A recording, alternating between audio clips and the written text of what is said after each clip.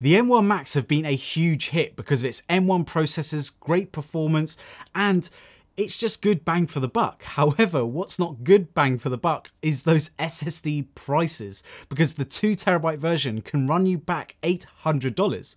Well, today I'm going to show you how to build your own SSD and save you a ton of money. Hi there, it's Mike from Sabrent, and here on this channel we're going to be talking about tech and tech related tips and stuff like that. So hit that subscribe button if that's what you're into. But today I have the gorgeous 24-inch iMac, and this has the M1 processor and everything is brilliant about it.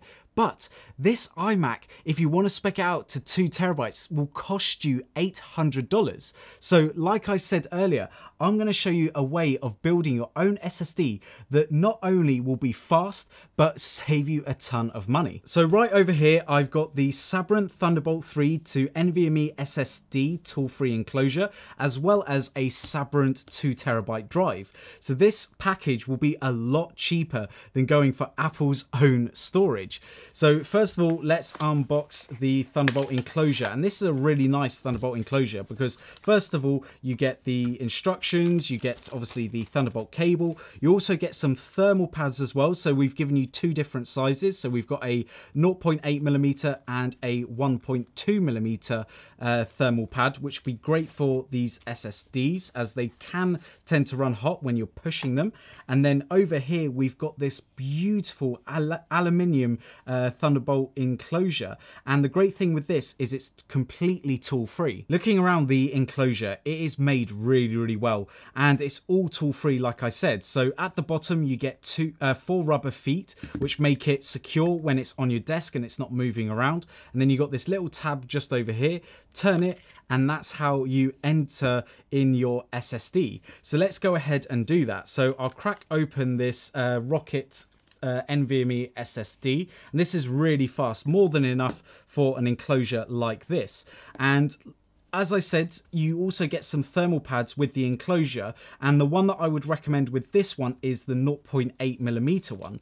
So it's really easy just to install the thermal pad, because all that you do is just peel this backing off, and then this just sticks onto the SSD, and then peel off the top layer, and then that will sandwich really nicely to this bottom plate, which will allow the heat to dissipate around the aluminium case. So to install the SSD, it is so easy. All that you do is just slot the SSD inside, push it down, and then there's a little sort of clasp, and you just rotate that, and now that SSD isn't going to go anywhere. And then what you do is you just slide that back in to the bottom, twist that so it's all locked in place, and there you go. We now have a very fast SSD to use with the new M1 Macs. So now that we've built our SSD, we need to connect it. So all that you need to do is just plug it in to the back of the iMac. Now once you've connected it to your iMac, you want to open up Disk Utility, go into External, select the SSD,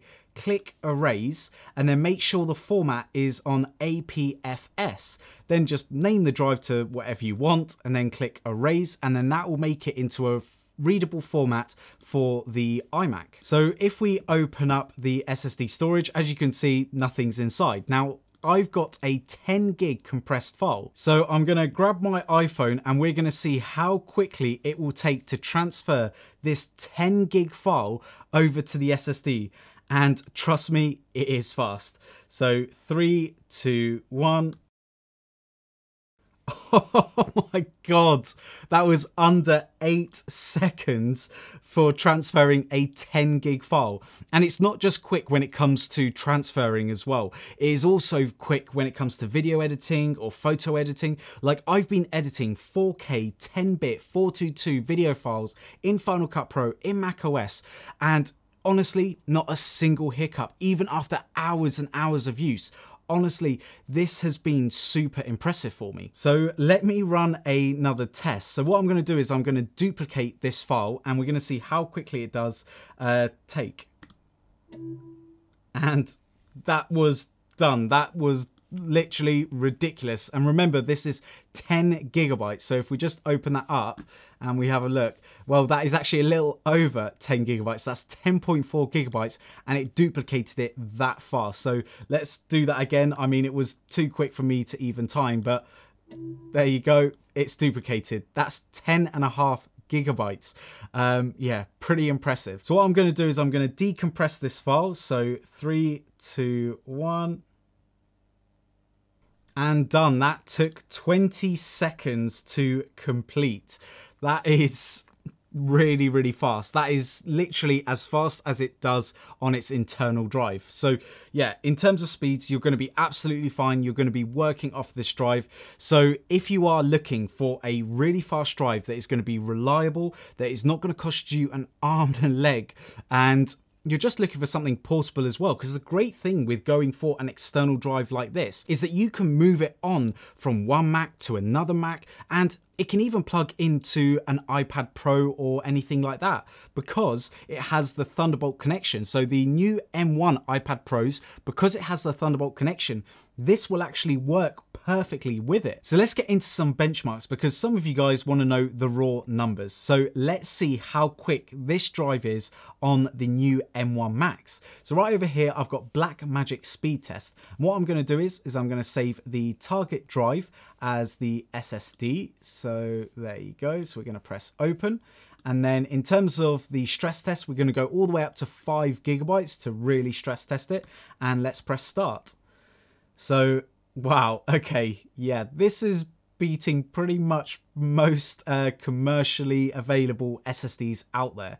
And this is probably more affordable than those. So as you can see, this thing in terms of file transfer, working off of it for, you know, 4K video editing, anything like that, you're going to be absolutely fine with this drive. It is built really well, it's easy to use, and you can swap out the SSD. So if you need more storage, rather than having to buy a whole new SSD enclosure and everything like that, well, just replace the SSD inside and you saved yourself even more money in the long run. So if you want to pick yourself up this little kit, I'll leave the links down in the description below. If you've enjoyed this video and gained something out of it, then please smash that like button for us, as that really does help out the channel. Also, hit that subscribe button and notification bell so you get notified of any future videos.